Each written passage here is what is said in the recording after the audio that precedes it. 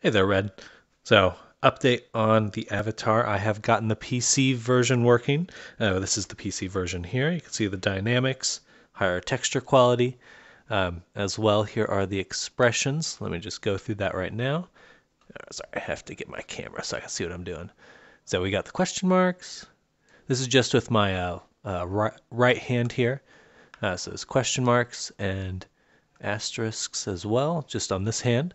Then the rest are loaded onto this hand. And so there's a variety of them for sure. I think all 7, no, there should be 9 expressions are in. I always forget the hand combos to do them all, but yeah. So expressions are in, and as I talk as well, you can see that the jaw's moving. Yeah, things are looking pretty well. Let me spin around, do a 360, so you can see character in action.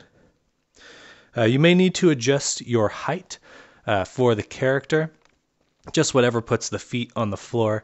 VR Chat's height system is not actually about height, it's more about the length of your character's arms.